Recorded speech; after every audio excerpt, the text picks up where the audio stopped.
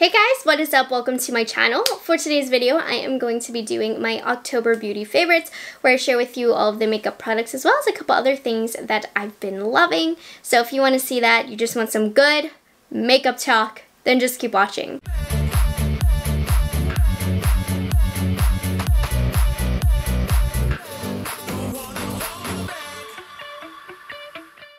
Hi guys, if you're new here, my name is Morgan. I am a product knowledge enthusiast. I just love knowing anything and everything about all of the new makeup on the market and sharing my thoughts with you guys. And normally at the beginning of every monthly favorites, I like to give a shout out to a channel. But today, I'm gonna do a self promo. So I just want you guys to know, November 1st, I am starting a membership on my YouTube channel. Now, if you've tuned into my last couple of lives, you already know what's up, but I know not everybody has the time to watch a live. So basically, what I'm doing, it's only going to be $3 a month. On the membership every month, there will be a membership exclusive tutorial, most likely going through some of my Pat palettes, my Natasha palettes, whatever you guys want. There will be one tutorial a month, and if you do join me on my lives, you of course will get a sticker as well. So those are the perks for joining the membership. Just one exclusive tutorial a month. I will just see that you're a member on my lives, but please do not feel obligated to join. Nothing on my channel is going to change at all. There will be no difference if you do not join the membership. It is another option to support my channel if you wish, but like I said, no big deal if you don't want to. I just wanted to give that option, so I think it makes things easier for me. If that sounds like something that you're interested in, November 1st, there will be a membership button down below and you can press that and join. I will talk more about that in other places once it's here. Let's get into my favorites now. At the beginning of the month, I did a haul from Dermstore, and one of the products from that haul that I picked out was by Tula Skincare, and this is the Mineral Magic Oil-Free Mineral Sunscreen. It is SPF 30, and I really love this for every day, you guys. It doesn't leave a white cast on the skin. It actually comes out a peach color. It does whiten a little bit as you spread it out. It doesn't leave a white cast at all. It really is truly clear, and it's hydrating for my dry skin. So that's what I look for when it comes to sunscreen, is basically I want it to feel like a skincare product, and this really does. So this is a sunscreen that I've been enjoying a lot. I haven't done too much research on skincare products, but I don't believe I've ever tried like a mineral sunscreen, and I really like this. It's oil free. My skin's been liking it, so this has been a really great sunscreen that I think is worth looking into. Alright, next we have a few tools that I wanted to talk about. So Rephr launched their holiday collection this month. I have been in love with two of the brushes specifically. They're both face brushes. So this is the 31 brush, and I love this to apply liquid foundation. I am not really a fan of brushes to apply liquid foundation with. I'm definitely more of a sponge girl, but this is one of my all-time favorite foundation brushes. It does have a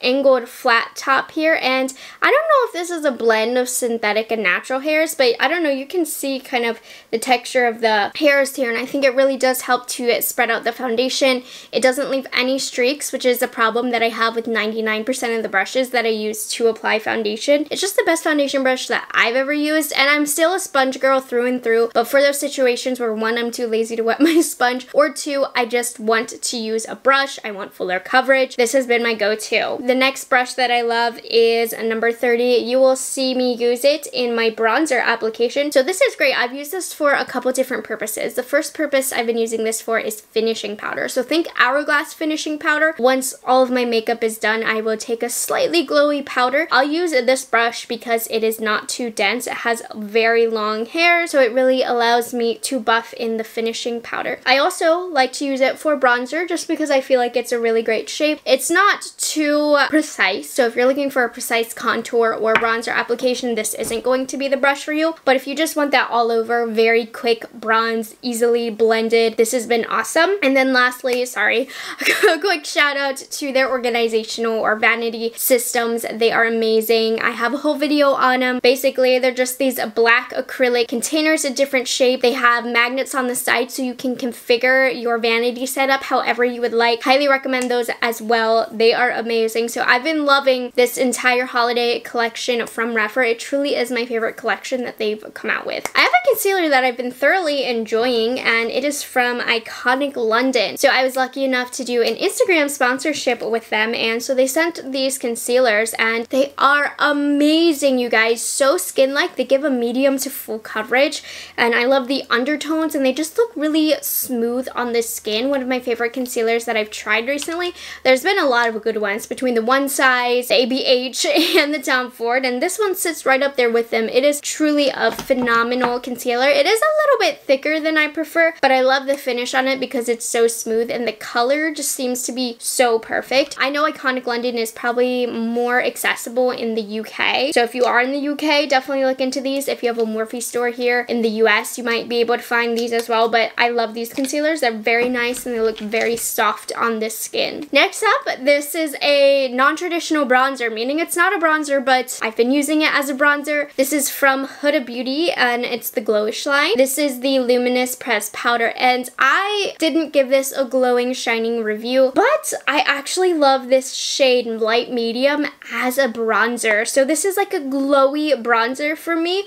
Obviously, if you get it in your actual skin shade, it's supposed to be used as a powder foundation, which I hate it for. I actually like using the light shade as an all-over finishing powder just to add a subtle glow to the skin. If you use a dense brush, it's way too glowy to be powder foundation in my opinion, but this makes a beautiful bronzer. So I do suggest if you want a natural glowy bronzer that's very neutral, this is really great. And it's great for natural makeup days for me because it's not too bronzery. It's quite close to my skin tone because these are supposed to be skin tone matches, not necessarily bronzer matches, but it looks so natural, and I love the glowy finish that it gives. Anyways, if you get this in a shade that's too deep for you, try it as a bronzer. It's beautiful. I've been choosing this over my other actual bronzers, so yeah. Okay, this one should come as no surprise to you. This baby is probably one of my favorite launches this month. This is the Patrick Ta Major Headlines Blush Palette. Incredible. Now, the colors are very, very bright, so I would say if you're very fair, maybe rethink this, but I do find his formula very easy to work with, very malleable, very easy to blend, so this is going to work on a huge range of skin tones. I honestly believe if you have a deep dark skin tone, this is going to work on you. If you have a skin tone like myself, use a light hand, particularly with the powders. The powders are very pigment packed. You'll notice in this formulation that the creams are a little bit more natural, whereas it's weird because with his individuals of these, it was the cream that was super pigmented and then the powder that wasn't. It seems reversed this time, but nonetheless, amazing formula. The cream doesn't mess up the foundation underneath. It works great over powder blushes, blend beautifully. Just use a light hand. If you are on the lighter side, you can mix colors. There's a lot of versatility with this. I'm so impressed with this. I think it's a great value. I did see that this did restock on Sephora, and I am crossing my fingers that it's gonna stay that way for the Sephora event, hopefully, but it's worth getting it at full price. Like, I understand we want to wait, but if it sells out again, I can say that Patrick Ta doesn't restock his stuff very often, so no pressure, but pressure. I'm filming this actually on Thursday, so I'm not planning on this actually going up until a few days ahead, so we'll see if it's still in stock or not. I don't know. Highlight. I didn't want to love this as much as I did because it's quite pricey. This is the Pat McGrath Labs Skin Fetish Sublime Skin Highlighter, and this is the highlighter that came out in the Celestial Odyssey collection. It comes in this beautiful gold compact, and it's the shade Lunar Nude, and then as you can see, it has the most beautiful embossment. The only turn off to this is that it is $60. It's one of the most expensive highlighters you will probably buy, and I'm not gonna sit here and tell you that it's worth it, but I am gonna tell you it's really, really good. It's one of my favorites. It's a gorgeous highlight. This is probably my favorite highlight that Pat McGrath has come out with. I did get asked if I prefer this or the Divine Glow highlighter. So here's the thing. I think that this is better than the Divine Glow highlighter. There's something about this highlight that looks, I don't want to say more skin-like, but it's just so much more lightweight on the skin. I don't know. This highlight is a very special formula. It applies seamlessly. It's beautiful. You guys can see that glow that I have going on. But I would personally suggest the Divine Glow highlight over this just because of the price. I mean, I don't think anybody really needs to pay $60 for a highlight, and if you're tight for money, definitely get the Divine Glow. Divine Glow is great, but if you don't mind spending the extra little bit of money, or a lot of bit of money. I love this. Really, really good. It's a favorite of mine this month. All right, let's move on to eyes. I have a few palettes that I wanted to talk about. I tried a lot of palettes this month. My October palette rankings, it's going to be long. And again, these are always subject to change because I actually film my monthly palette rankings in the middle of the next month. So I have more time to play with the palettes that I tried this month. So as I continue to dip back into the other palettes that I tried, these rankings might be different. But as it stands right now, let's talk about the palette that I'm wearing right now on my eyes. I had to put in the Viseart Bijouxette palette, and I'm also putting in Cashmerie, both of these. But the Bijouxette is what I have on my eyes right now. This to me was the most exciting Viseart launch in a long time for me. First of all, I love the packaging. I love that they're starting to add designs on their components, and the color stories were really fresh for the brand, and I'm just so excited. And the quality, so good. So these are the Étendue line, so they are a bigger pan. The Bijouxette, first of all, the packaging, yes. And this is the colorful one. So this is the one that I went for. I wanted a little pop against the pale pink for my eyeshadow today.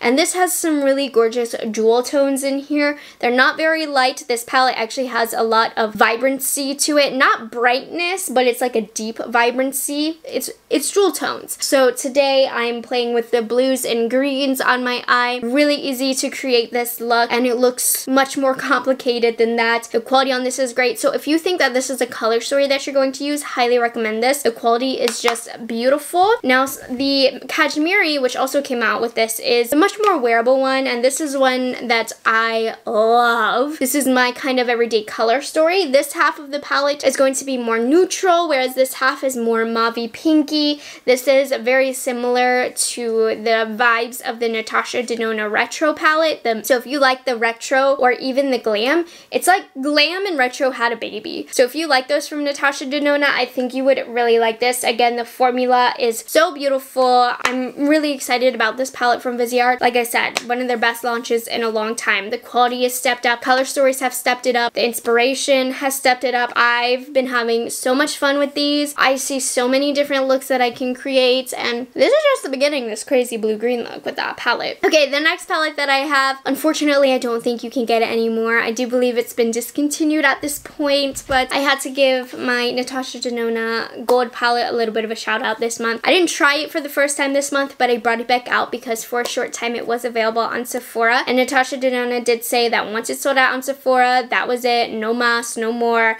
Couldn't get it anymore, and I'm sad. I'm sorry. By the time this monthly favorites is up, it seems that it's gone for good. It's been discontinued, but I did buy a fresh one so that it could last me a few more years, and I've had a lot of fun playing with this again and pulling it back out. You have a lot more golden neutral tones, and I always want to use these greeny blue tones, but in reality, this is quite a neutral palette, great for every day. The formulas are phenomenal. One of my all-time favorite Natasha Denona palettes, and it's been resurrected because of that little bit of news that we had. I did a whole live on this palette because it's just that good, and if you missed out, you snooze, you lose. I told you it was back for a short time. I did my job. You gotta do your part.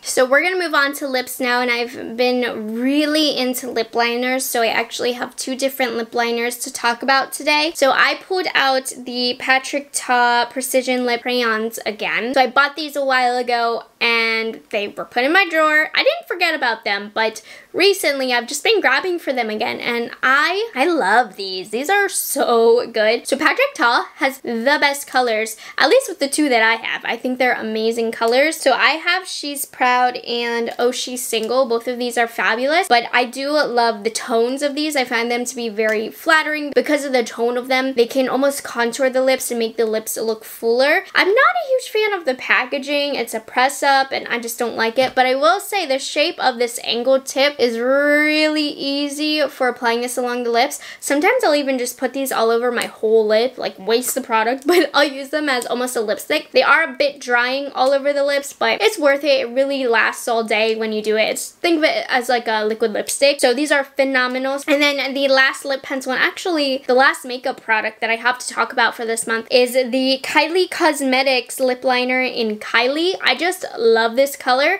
and I really like the formula of her lip liners. If you recall, before she did her rebrand and got all new manufacturers, the lip liners in her product, the actual lip liner itself would fall into and out of the component. Not the case with this. It's nice and sturdy. It's in there, so these seem much better quality to me. They are just as smooth and easy to apply, and this is just a great everyday lip liner color. Again, to kind of contour the lip. It has a little bit of a pinky undertone to it. I have the Kylie liquid lip on top, which is a little bit more pink than the lip liner, but they're a pretty combo. I don't know how great it goes with my eye look, but I wanted to use this. So that is it for the makeup. I did want to give some love to my new purses in my collection. While of course makeup is my #1, naturally I love clothes, I love accessories, I love jewelry, I love purses, and I've been looking for the perfect Coach purse that I wanted. I really like contemporary purse brands. Kate Spade, Coach. Kate Spade is my #1 favorite purse brand, honestly. As much as I would love to grow my Chanel, Louis, Gucci collection,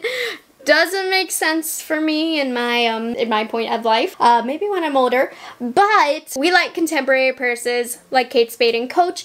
And I haven't bought a Coach purse in a very, very long time. Always find myself like buying Kate Spade. And I'm talking Coach outlet too. Like I don't even shop at the Coach at the mall. I like Coach outlet. So I've been waiting for the time that a Coach purse has stood out to me. And JLo actually collaborated with Coach outlet, and she came with some of the cutest purses, and they're selling out at this point. At the time that this video is up, I don't even know what's going to be available anymore, but I got this one, and this one is definitely not available anymore. Last I checked, the red version of it was, but I got this shearling bag. I don't know the name of it at the top of my head right now, but how cute is this for the winter? Now, it is teeny tiny, so I have the biggest iPhone right now, and this is how much of it, but it fits in this bag because it is a little bit wider. I absolutely love the chain handle, and you can unclip it and hold it like this if you would like to as well. I don't know, I just think it's super cute. Now you guys, I really love small tiny purses like these because I am only, what, 4'10", give or take, I'm not sure, 4'11" on a good day. So this for me on my tiny body, look, it is so cute. My outfit, by the way, is from Abercrombie. I got it in the petite section. Again, I am only 4'10". This maxi is perfect. It goes right down to my ankles. And then this crop top set. Anyways, that's beside the point. I just bought this though, so it might be available. But how cute is this? It's so nice and tiny. I think it's going to be super cute for the winter and just to kind of carry around your phone in. So I got this. And then the other purse that I got, I know, I got two. So not only did I say I was looking for a Coach purse, I ended up with two. But I thought this is just like a quick, cute little everyday bag. But I also got this beauty right here. And again, this actually was in the shearling, and it was also in a cream color with a snakeskin handle. It was gorgeous. But I wanted something that I didn't have. Like, I have a cream bag. So I saw this red bag, and I thought it was spicy and beautiful. I love the top handle here, and the detail of this chain absolutely sold me. You can take these handles off as well, but I thought this bag was absolutely gorgeous. Last I checked, this color was still available, just because I don't imagine a lot of people buying a red purse, but I have all the neutral colors already besides black. I don't have a black purse, which I know is crazy. I'm still looking for the perfect black purse. To me, the perfect black purse though is a Chanel, and that's not happening anytime soon, so. But anyways, how cute is this? So again, this is the size against my little body. Anyways, and by the way, the only reason why I talk about the brand names, why I choose contemporary over luxury, is because I do have a majority luxury makeup channel, but luxury makeup is very different than fashion and handbags and jewelry and all of that. I can't afford that. The makeup is as close as it's going to get. Anyways, that is all I have for this month's favorites. I hope you guys enjoyed it. Let me know what some of your favorite products were that you tried this month. Was there anything that I tried that you really loved? Thank you guys so much for being subscribed to my channel and liking this video, and I will see you all in the next one. Bye guys, have a good one.